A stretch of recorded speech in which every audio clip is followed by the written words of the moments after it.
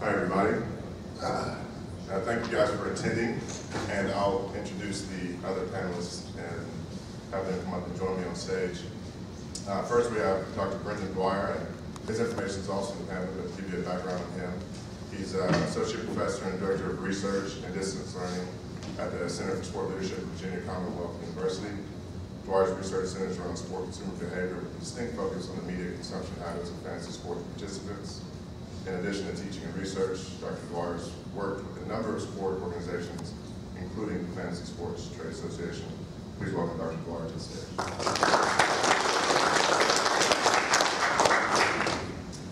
Our next panelist, Dr. John Grady. Please join me. Dr. Grady is associate professor in the Department of Sport and Entertainment Management here at the University of South Carolina.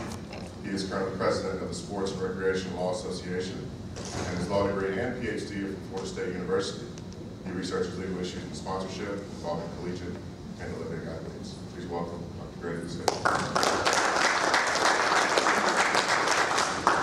And our last panelist is Jimmy Strong, Esquire. Jimmy, please join us. Jimmy is a legal associate and advisor for Baker Donaldson Law Firm.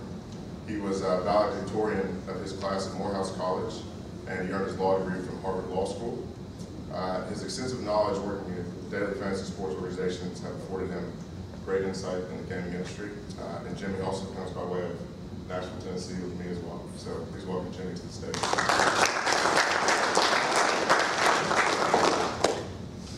All right, we've got the introductions out of the way.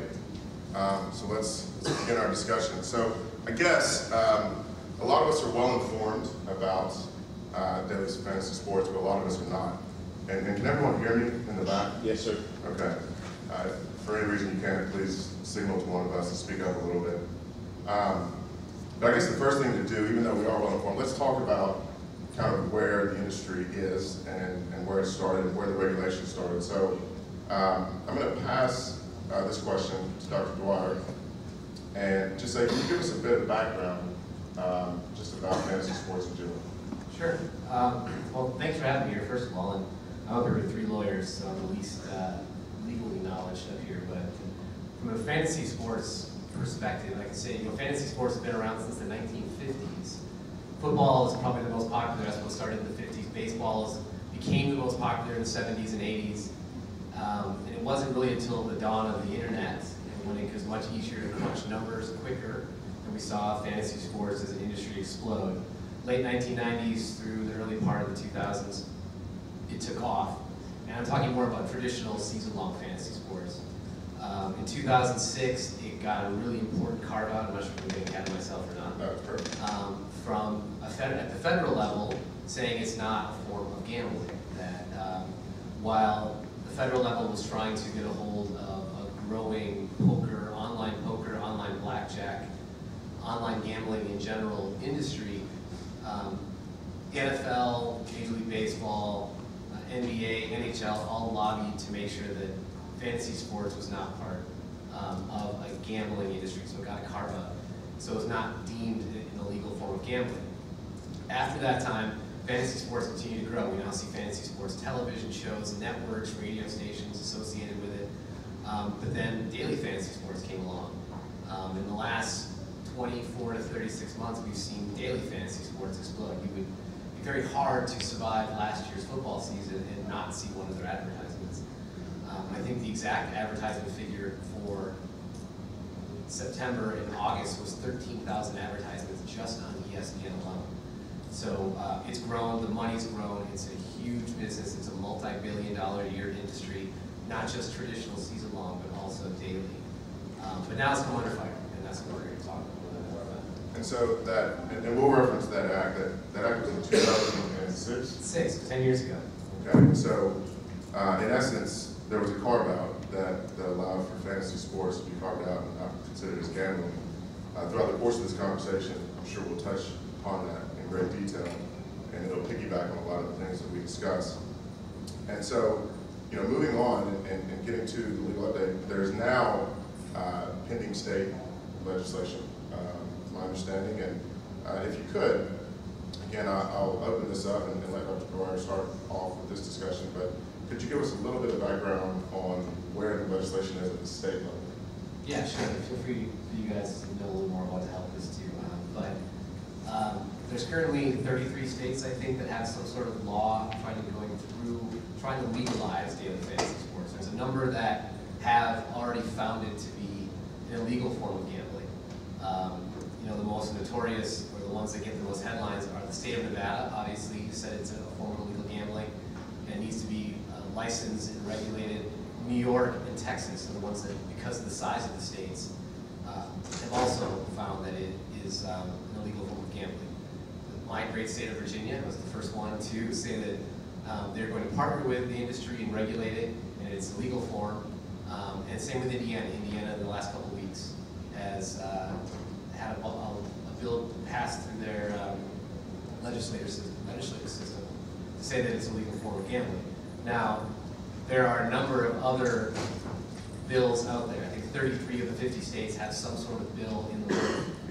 As I mentioned, there's 5 that have said that it's either historically because they just don't like fantasy sports at all in their state, or it's being contested.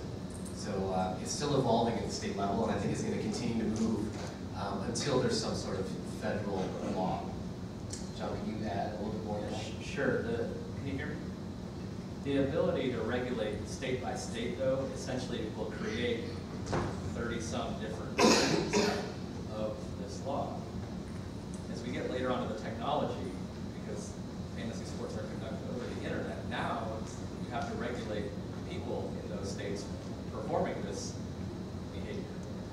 So the federal solution is the solution. The problem is it likely will be taken up state by state for the near term. If you look at analogies to right of publicity law, right? A federal right of publicity is the solution, yet over 29 states have right of publicity law. So again, you're seeing a state by state approach, which creates essentially a patchwork of laws, which from an industry perspective, you now are meeting hypothetically 50 different versions of this same goal with little minor intricacies. As Jimmy will point out, the state's interest is their citizens. Right? They don't really care what the neighboring state does or doesn't do. They want to protect or regulate their citizens and this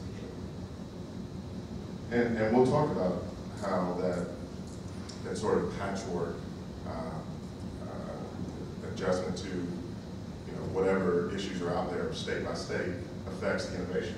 And I think, and we can actually transition the better word is limits the innovation. Yeah, limits and effects. I mean, because as you can imagine, when you have various regulations from various states that are going to affect how you're able to essentially practice whatever you're trying to whatever you're trying to do, it's going to cause you to have so many rules that you have to touch on each and every state. And it's going to limit your innovation and what you can do. And so let's discuss. And tell me, what do you think, and maybe discuss how that regulation mirrors the previous effects to regulate other technological innovations. Sure. So when I was in law school, internet regulation was just beginning, and things like sales tax on the internet, other forms of commercial enterprises where the state had an interest in either regulating people's behavior, if it was potentially illegal conduct, or in collecting some kind of revenue, for example, Amazon.com. So what you saw was different states approaching the topic of state sales tax, for example, with varying approaches. Some would give sort of like a 3-year window. The others, like we talked about, once Amazon comes in and sets up brick and mortar, the clock is ticking and the sales tax is going to start affecting those residents. So what it results in then is businesses cherry picking which states they move into, states that have the best economic outlook. But that's an old concept, right? Go where the taxes are lowest, you can go to Delaware, incorporate all those kind of things. What's more concerning with daily fantasy sports, and whether it's gambling or not, is you have states trying to set up parameters of enforcement, and depending on how each state views daily fantasy sports, whether or not it's gambling, whether or not it should or can't be regulated, becomes sort of a technological nightmare. So So the point where it starts to limit innovation then is because the industry now has to respond in a quick turnaround manner. Some people say the minute daily fantasy sports need to be regulated, you have 60 days to comply. Well, that means they're on the clock with very technologically convoluted changes, geofencing, different kinds of things. Part of it mirrors, the idea was, look at internet gambling over time. You know, people used to gamble in the United States. Where was the transaction happening? Offshore somewhere. And how did they regulate it? Through the banking system. The banks would stop the credit card transactions.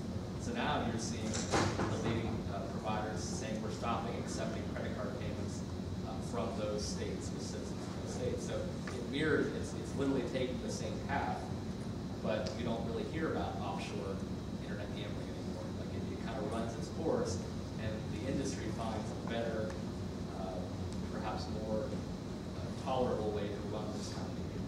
Jimmy, do you have any regulating ideas? Is there a consumer protection angle here as well? Is that why states, why the Attorney General typically is the one leading the charge? So from my standpoint, I have to admit, on the litigation side and on the regulatory side, where most of this magic happens, I'm not. So I'm a transactional lawyer, a deal lawyer.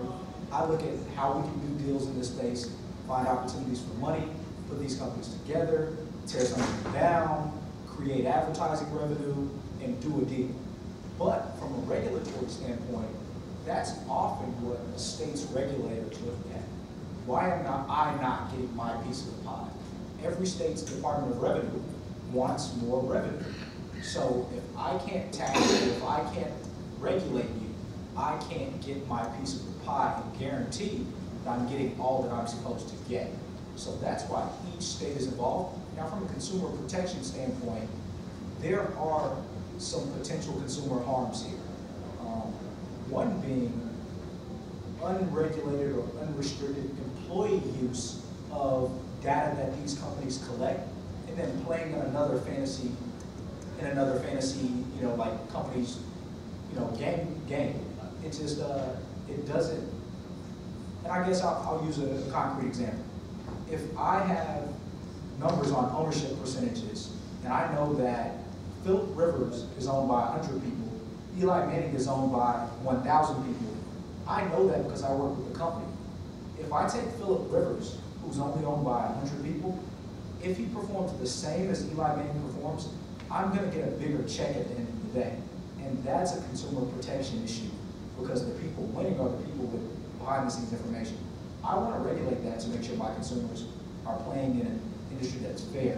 And he mentioned some things to me about the way they advertise that you know, that are perceptive in terms of what the consumer might think the consumer is partaking in and what's actually going on.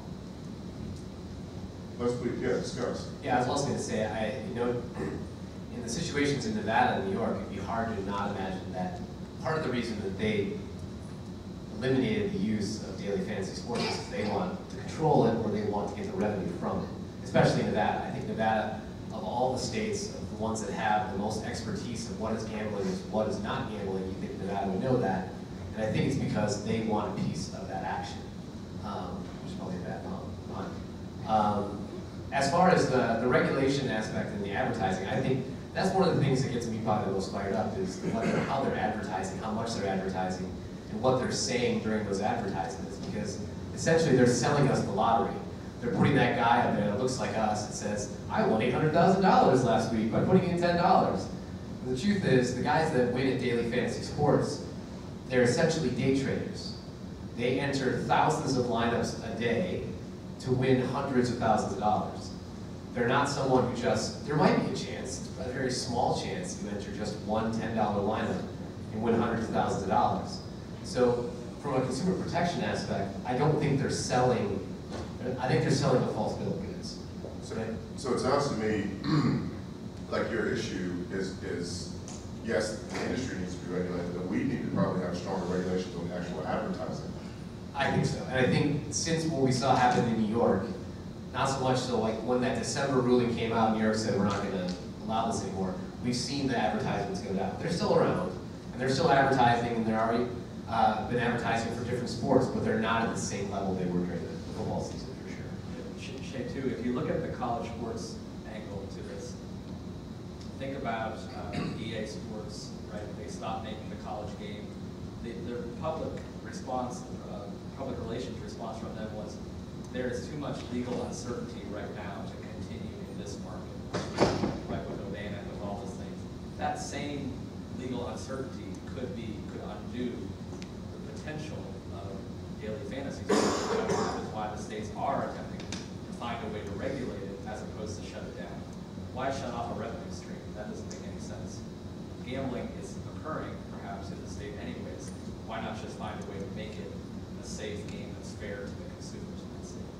Yeah, I think the general view of gambling, whether it means sports gambling, has changed in the last 18 months. I think whether it's daily fantasy sports or not, even from the commissioner of the NBA coming out somewhat favorable of gambling, I think in a hockey team potentially moving to Las Vegas, I think generally the sentiment towards isn't as negative as it has been in the past towards sports gambling. I think that factors into the context of this conversation, that people are becoming more understanding of sports gambling as not just a revenue source for the state, which every state is dying for money, but also as maybe not the seedy, scary behavior that we once saw. When all of our first world country sisters and brothers, you can go to Australia and the UK and you can go bet in the stadium at halftime. And these are countries that we look to as being similar societies. We just have a stronger hold or stronger belief on what sports gambling is. And let's again make sure that we're separating that through federal regulation.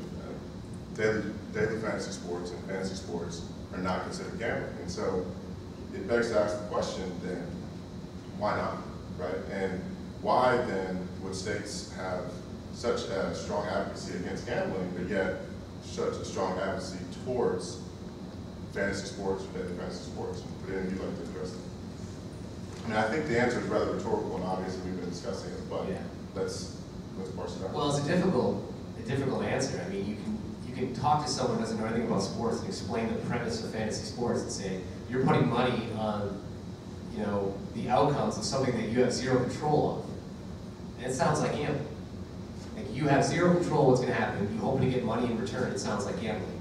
But there's a lot of factors that factor into this, especially traditional. I mean, as we were talking about earlier, the reason traditional fantasy sports, the season long, has not been considered gambling is because, one, you know, you put down money in August, let's say a traditional football league, how many hardcore gamblers are going to put down $100 in August and wait till January to get paid? That isn't a behavior that most gamblers are hardcore gamblers are going to want to pursue. They want their money instantly. There's also a level of the chance skill debate that comes in, which is even more convoluted. But there's a belief over the course of an entire season that it's more skill than it is chance. Daily has muddied that water because money does change hands so quickly. I'm not sure completely. I'm not 100%. Do I know why they got the carve out in 2006? You can make the argument either way. I know that the NFL and the leagues lobbied hard to get it, and I think, you know, from the research that I've done, it's a very pro-social behavior, which I think is one of the things it has going for it.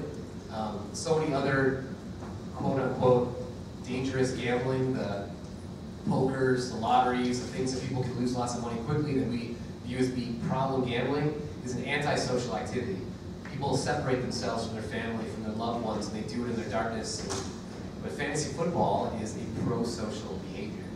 And it's about playing with your friends, your colleagues, your coworkers. There's some nasty conversations that go on along with it, but it's still a family-oriented activity. So I think that plays somewhat of a role. I don't know if you can speak more to that. Well, I was thinking maybe, is there an analogy with ticket scalping? Right? Ticket scalping laws have been on the books, but they're antiquated and often not enforced. And then the industry changes, and now you have StubHub, and you have a whole legitimate third-party way to buy and sell tickets. And then the teams start to embrace it, and they have ticket exchange. So does technology sort of, you know, soothe the wounds? In other words, ticket scalping as a negative behavior, now it's sort of just trading and exchanging tickets in a competitive market. Where the law fits in, the law almost gets squeezed out of the debate. So it's a little bit ironic that daily fantasy is undergoing this state-by-state severe regulatory approach, when every other way that technology has improved the fan experience, let's say, and sort of let the business go ahead and the law kind of steps aside. Is that fair or not? A fair analogy?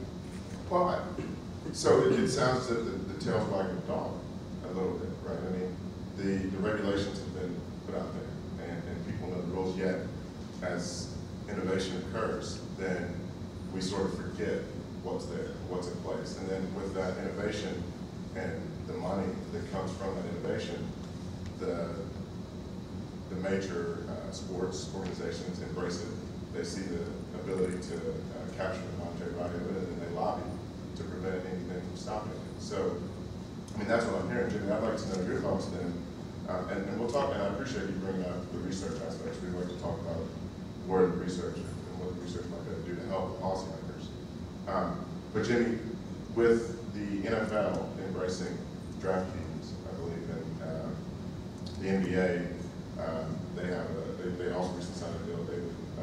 Adam Silver came out and supports open sports gambling. What are your thoughts on the implication of that to the leagues and how that can affect the consumers, right? The products, and whether or not it's going to bring about more interest. Maybe talk about that at the professional level, then college level, and high school level, like we discussed earlier. So I guess, let me see, who plays a lot of fantasy sports? Okay. Raise hands high, yeah, I'm that guy. Okay, so who watches a lot of sports? And of the people who watch a lot of sports, have you ever been looking for kind of sports commentary and seeing those fantasy guys up there, and you're like wanting to know what's going to happen between a real game, and those fantasy guys are there, and you're like, hey guys, there is a game that's going to go on. I know that this person's expected to get that many points, but I kind of want to know who's squaring off. And I think fantasy is almost growing to the point of being as important as the game. And what I'd love to see is us capitalize on that in more ways. And I think that could stem the tide of the gambling talk if we really corral this thing. What I mean is that, the fantasy sports are trickling down, and college, what's really important here, college sports can really benefit from that if we can control it and make sure that we educate the populace about how it benefits college sports. A lot of people struggle to watch college sports because there's so many games, so many sports, so many activities. But one sport I could see really benefiting from more fantasy, college baseball. Are there any avid college baseball fans in here? Much fewer hands than the first two questions. But how many fantasy fans would think more about college baseball if you could get the same type of enthusiasm around building a college baseball team? You might learn some names of players. You might enter in because you're like, hey, it's not as many people playing here. There might be some opportunity. This is a bit of a new market. And it can get you more involved in the sport. It can bring the university more revenue to a sport that might be losing money and create a ton of opportunity for maybe programs that were going to die. And where I kind of push this that other people may not go, I think about maybe even, like PTA associations and high school football and baseball and basketball and soccer teams that are dying. These programs that we see collapsing in our local schools. What if we could kind of create a little bit of energy and have the different schools and students educated about this and play and know that most of the money is going to keeping our schools programs there, but the winner still wins a little something at the end, maybe 50%, while the other 50% of the pot goes to the sporting programs in those local areas. So I see huge implications on the positive side, but on the negative side, I see kind of a loss of what we view as the game to what we see as fantasy sports, and it becomes a big thing. And I know some people actually want to hurt people who don't perform well on their fantasy teams. I've had some, so Shay and I represent athletes, and we've had some people come to us and say, do you know I got cursed out at the grocery store because I didn't have a good day in fantasy? So I think there's a bit of antisocial to mix with our social because we're making our athletes commodities in a sense. And I think we have to maybe do a little bit of work there to get people to know you can't walk up to this guy, you don't really own him. But too, you're trying to change the social acceptance of online behavior of all kinds, right? The Atlanta Hawks last season had a Tinder night, right, where you can meet someone on Tinder at the game. So who's deciding that? A marketing person, right? A marketing team. You know the risks of that? I mean, you meet some crazy person and they, chop you up to pieces, and you sue the Atlanta Hawks, rightfully so, right? Right, yeah, you're saying your Tinder night backfired. The idea is, though, it becomes more socially acceptable, right? And you start to have a conversation where daily fantasy sports sounds like a lot more fun than internet gambling. It sounds like a lot more social behavior. So let's go to Tinder night at the Hawks. Reaches out to a certain demographic of people. They go, they love it, and they loved it so much they had it again this season. They had it a second time. So obviously it worked. But the legal ramifications or legal consequences are innumerable. And I think that brings up a good point. It's interesting that the Atlanta Hawks went back to that. Is as a lawyer, you see an immense amount of risk associated with doing And that. only a lawyer would go to the darkest place. Everyone else thinks Everyone else it's is a good. making love and Tinder. Right. So let's think about from a research standpoint. And let's transition from the legal side. How do you think the research can help policymakers and inform consumers of that? It's a good question. And this is a research conference, and so that's part of the reason I'm sitting while I'm up here.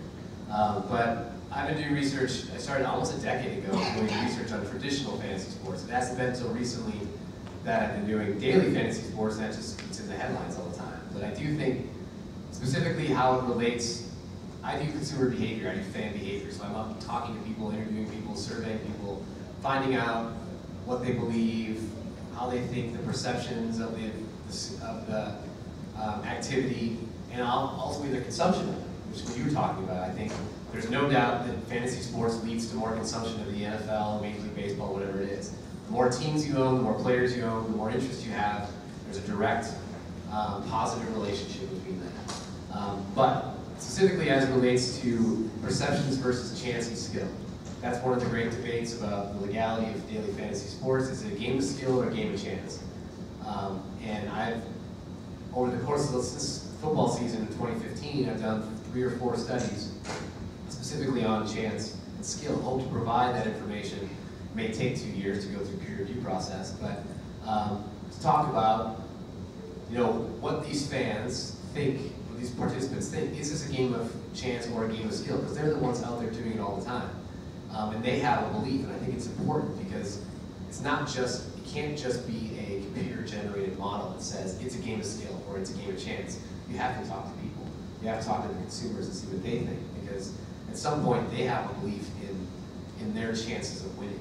So I think that, in particular, the chance versus skill or luck versus skill debate can be solved through research.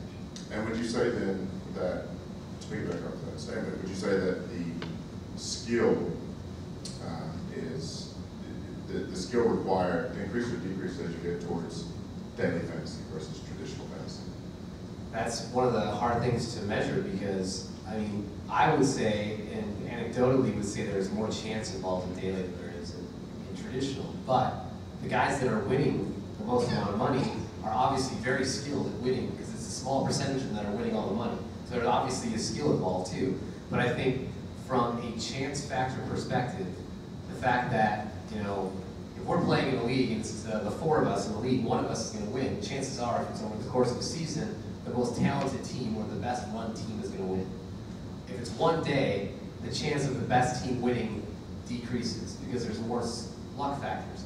One of your games could get rained out. There could be bad weather. Your best player could get hurt. Your quarterback could have to sit out for a quarter. You never know. And so that skill factor decreases and the chance factor increases. What no one ever seems to talk about with the chance to skill ratio is the fact that these tournaments on FanDuel and DraftKings that have thousands and thousands of participants, there's game theory that goes involved too. it's not, you're not just competing against the 4 of us, we're one of the 4 of us, we're competing against 1,000 of us. And 1,000, maybe 500, like one person may have 400 or 500 lineups. And that differences in the lineups are a huge aspect of who wins. So to me, there's less, for the average consumer, there's much less skill involved in daily. But for the ones that are winning all the money, I think there's a lot of skill. That's what's one of the hard parts about this debate. You guys share the same sentiment? Gentlemen, do you all share the same sentiment?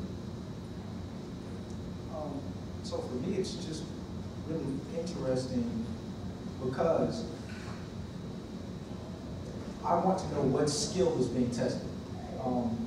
Is my analytical ability being tested, my ability to statistically analyze how many different lineups I can come up with on a computer and submit, or is it really knowing who the best players are? And I think once we kind of like say we want to know who's the best at picking the best players, then we can think more about regulation and game rules. You can only put in this many lineups. You have to select your players in X amount of time, in X way, and try to prevent the algorithm from selecting players. I think it is a game of skill at this point, but I think the skill being tested is your analytic skill, and you're counting on most people putting in bids without doing the actual statistical analysis. So we can kind of tell who's winning most of it. Well, to piggyback on that, where the New York Attorney General became interested in was when the ex-employee had the confidential information and starting to act on it, right? Now it says, well, skill, obviously, if you have the right information, your skill level is increasing, and it's letting you win. So then they said, well, now we need to regulate an unfair work. The competition is not exactly on the up and up. Certain people have more knowledge than others. So what it took, it's like a cottage industry, and said, well, now this got really sophisticated really fast, and now they have these similar problems about almost like insider trading type of analysis, right? And so it seems that if we can somehow, and I'm just, again, taking what you all said and trying to say it in a more succinct fashion, but if we can regulate the inputs, right, and how many people can play on a certain day, or how quickly you pick, or how many times you can enter into various leagues, etc., then maybe then we can control it enough to say that it is indeed a skill. But right now, the argument, it's kind of that balanced scale, but you seem to have an ability to say this is not necessarily a skill because you have so many factors that make it not necessarily a skill. Jim? Well, I think it's too much of a skill. I guess it's pushing it the other way.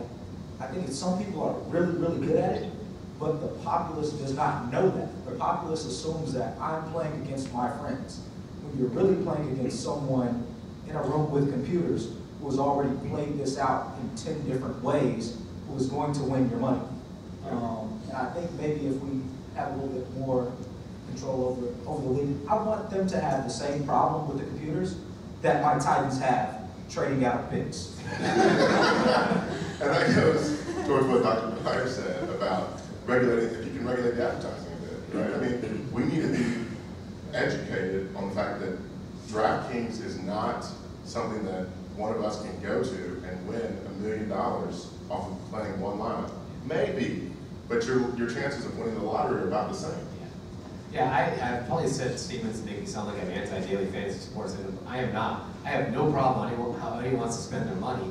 I just want them to be an informed consumer. I want them to understand that there are risks associated with that. And I think in particular for the 18 to 24-year-olds, probably some that are in this room, you know, the research suggests you guys are the ones that have the hardest time regulating your consumption, whether that be alcohol consumption or any other consumption. But when it comes to daily fantasy sports, you're still the most at-risk population. That is the group that I think needs to be the most informed about the risks associated with daily fantasy sports. If you understand the risks, you understand who you're competing against, because they do have some games, not all the games are tournaments, some of them are 50-50s, and they have new competitions where your chances of winning are a little better. But if you're expecting to be that person on television that wins $800,000, as my colleague says, it's the same chance of you getting attacked by a grizzly bear and a polar bear the same day. Who won a lot of money playing fantasy sports? Anyone? Anyone won a lot of money playing? Well, a lot of people in here have played. Anyone take a more analytical, statistical approach to playing? Anyone in here, the person who puts the, so Austin, you do that? Do you have more success doing that than just playing? Sometimes not. Sometimes I overthink it, but I mean, it's definitely quite different dynamic. Is your sport baseball or football? Football. I know the baseball guys because it's every single day. Like, they have some serious algorithms with pitching staffs and whether when the wind's blowing in or wriggly or not. Like, it's pretty serious, the baseball guys. So. It's interesting, very interesting. So then and we're gonna leave a little bit of time. How much time do we have left for a question? Okay, so we're gonna leave a little bit of time for questions. So, I think we touched on how this affects professional and college sports, but let's end with the conversation regarding how this could impact NCAA and how it will or could impact college athletes. I mean, again, we touched on it a bit, but continue you panelists, Yeah, I'll give you a good example. When they had the fantasy sports, when they started to name names, so CBSSports.com named names, and that was a big watershed moment because no other fantasy sports platform had used the college athletes' names. They went to the NCAA and they said, are you going to fight this and protect the athletes? And the answer from the NCAA was very matter of fact. And it said, well, the college athletes' names and the data seems to be in the public domain.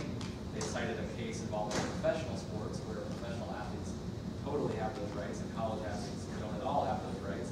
And they said, so we don't feel the need to wade into these waters. So it seems as if they take that approach, they may say, well, the states can regulate as they wish and we'll kind of stand on the sidelines. But where does that again leave the college athlete who feels left out of the profit pie that is, you know, exploding every day, getting bigger and bigger? The pie keeps getting bigger, the athlete's piece of that pie is still no bigger and it's no pie. Yeah, I'm interested. I'd like to hear Jimmy's thoughts on this too, because you have more of the, sounds like more of the entrepreneurial view on this. But I mean, the two DFS companies agreed in the end of March to no longer do college daily fantasy sports. I don't know how long that'll last. I think they're waiting for other states and they're waiting for some federal legislation. Their reasoning behind it, why the NCAA is against it, is because they don't believe that daily fantasy sports should be involved in amateur athletes, which I mean, high school level, youth level, you name it. But there does seem to be a market. And it's not unlike the NCAA to not be involved when there is some sort of market. The question is, how could they actually leverage this so that it could get back to the athletes without making the rule book that's already this big, making it as tall as the ceiling. But I'd be interested in your thoughts on other ways they probably could leverage it to get it back to the athletes. So I'll preface this by saying I'm a pay-for-play, allow everyone to make money person, or allow everyone to play whatever sport at whatever age the populace wants to see that person playing. I could see Justin Bieber at any age. He could perform anywhere. If he didn't need to be protected, I don't think athletes need to be protected from earning a living as professionals, because there are rules that prevent them from earning that living, and because often they do have to step on college campuses and play sports. I think that when money is made, they should be provided that money, and the powers that we should figure out how to make that happen in a way that, you know, squares with their problems and what they can afford to pay, what they can afford to dish out in terms of revenue to revenue-making individuals. And not just individuals, but teams. And obviously there's some level of sharing that has to go on. The best player can't get all the money with everyone else not getting anything. I'll leave that to people far smarter than I am to figure out how that's done, but that's where I fall on that side. So with the fantasy sports, I say bring it to college sports as well. Use the names, use everything, and if it makes money, and if the schools are able to go out and get additional advertising, are able to, you know, work with these leagues even individually and sign small deals where those things go toward scholarships, and you can tie that money to someone's scholarship. I mean, we find ways to watch money anyway. Figure out how to do that and say, look, you're actually funded in part by DraftKings or by FanDuel, so you have been paid and you still don't have to cut them a check. We can figure out ways to do it, or we can actually cut them a check, which I would like. I also, you know, just believe that we can always find a solution. We just kind of want to make sure that we don't push this pay-for-play argument any further. So anything that borders on that, everyone's willing to just let go. If it's video games, if it's sports, if it's whatever, because fantasy is heavily involved in regular video games. If you play action-adventure games, there's a ton of fantasy betting on the individuals playing in those games, and some of them are 12-year-old kids. Those are amateur everythings, and we don't stop that. The idea too, though, is, you know, just last week or this week, the NCAA said college athletes can have endorsements. They're moving toward that model, right? So it seems like they realize that the need for better opportunities, commercial opportunities, or however they want to categorize it, exists. It's now finding the right solution, as you say.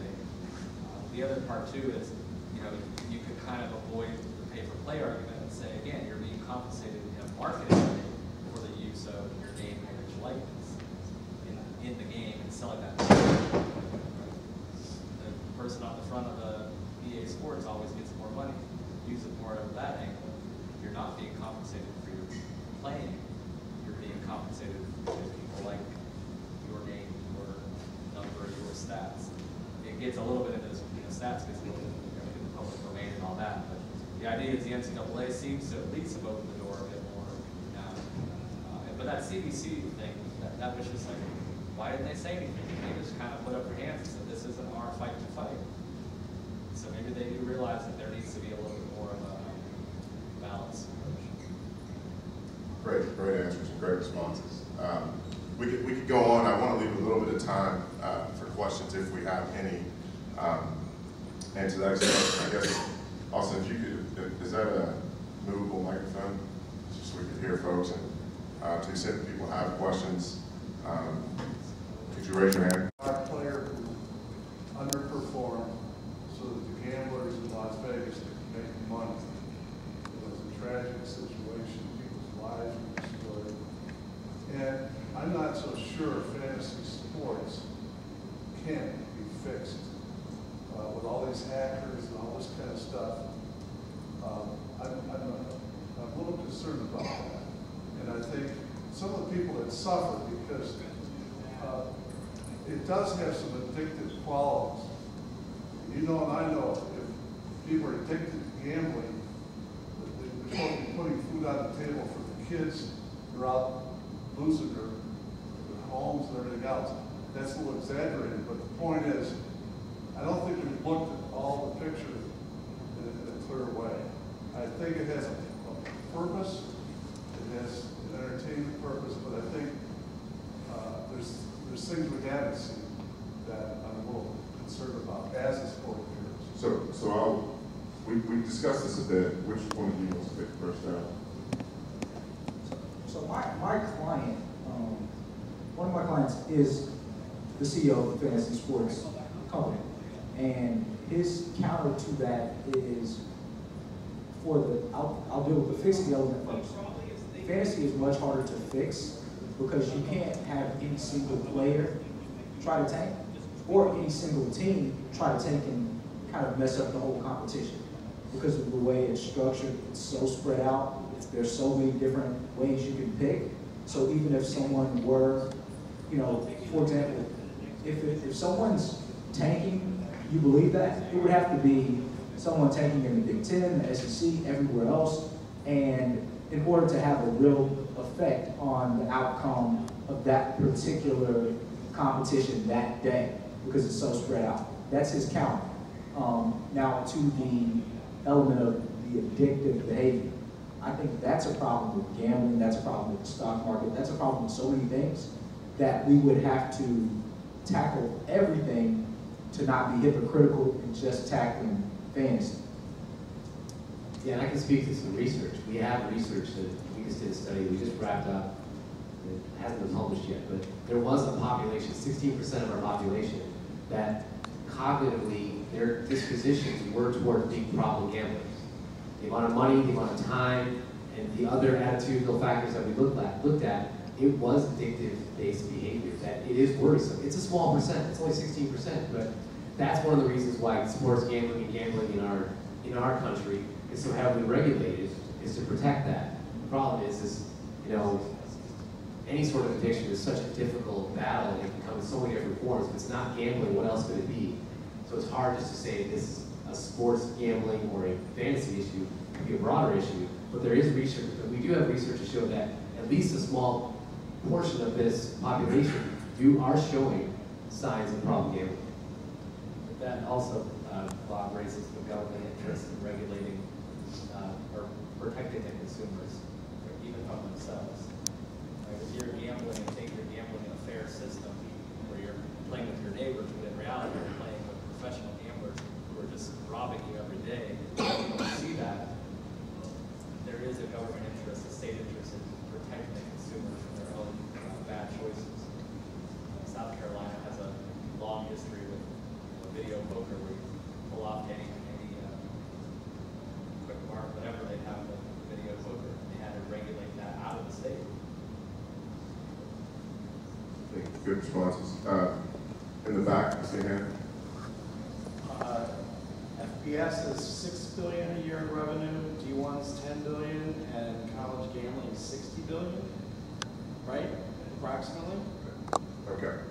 So, I mean, if you got $60 billion already being bet legally, at least in 4 states, on college sports, this is a minor issue. If that's what you care about, this is an irrelevant issue. There's real money out there being played, and nobody even knows how to trace where that money comes back into the system. And I'm sure it does. Yeah, the only thing the only thing I'd be different is they don't have advertisements on television every 13 seconds saying, come gamble at my site. I'm sure it happens. I know in dollar figures, you're talking about a lot of money, the big scheme of things, but it's different to have that be going on as opposed to trying to advertise to get people to do it, as trying to say it's a different activity than the risky behavior that it could be. So I do think it may be small potatoes, but I think it's because it is viewed as legal and harmless and a family-run activity. That's why more states and the federal level is getting involved, because they want to make sure that they should try to regulate it if they have to, because right now it's currently unregulated. And one funny thing to me, when we started talking about money, and I didn't really know this from an industry perspective, but my client told me that everyone talks about the smaller companies not really being profitable because of the bigger companies. They told me that the bigger companies are not profitable either. It's just that they have so many users, they can keep the venture capitalists coming to the table. So those are the people really gambling it.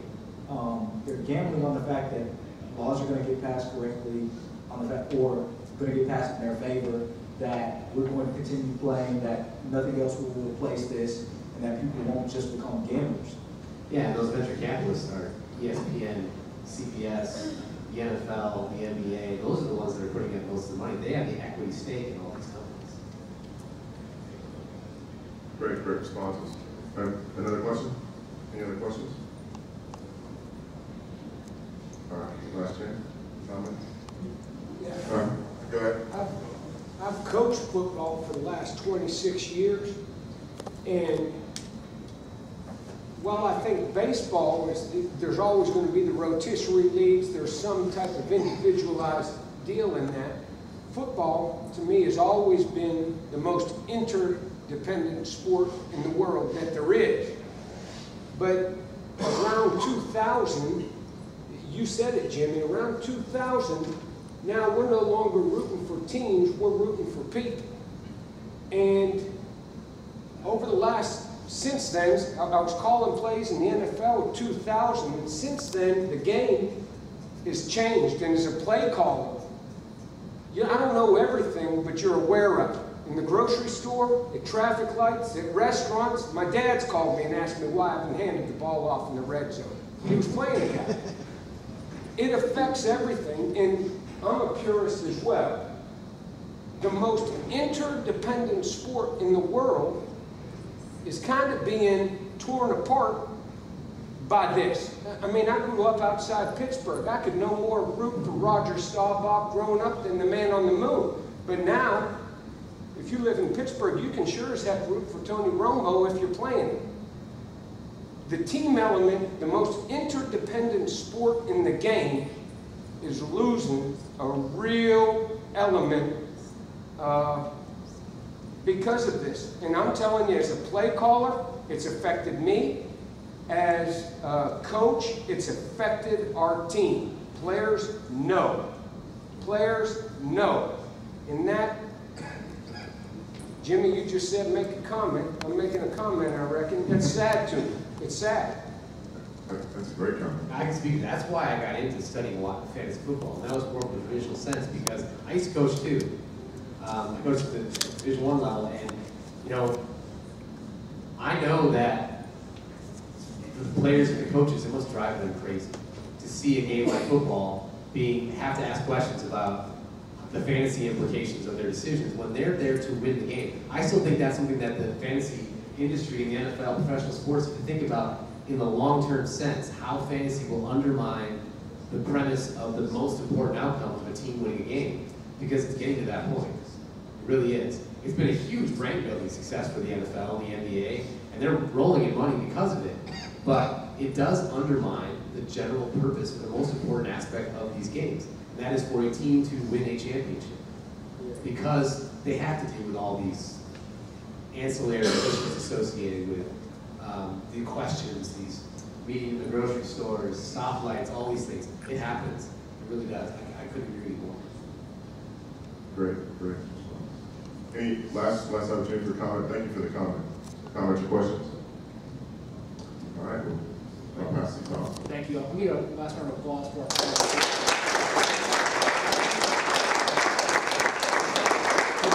I look forward to seeing how things progress moving forward, and there will be some changes for the good.